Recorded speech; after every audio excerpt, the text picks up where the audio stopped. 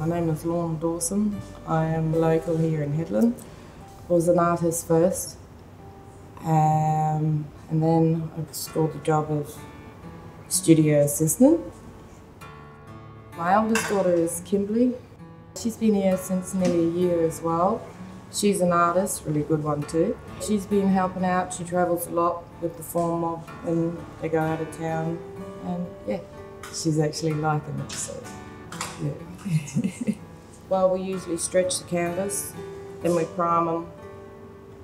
We also help the elders cup of teas and make sure they write and get their paints and canvas, and yeah, and just making it a good place for them. Yeah. I dabble in dots, so just dot.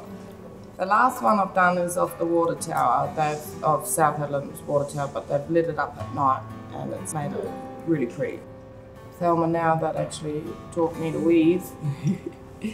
And yeah, from there we've started a weaving workshop because a lot of ladies like to learn how to weave.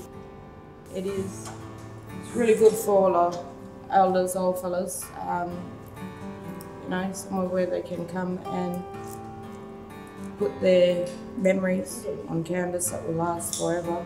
It's, yeah, brilliant. And they love it. Yeah. And I love it. Yeah.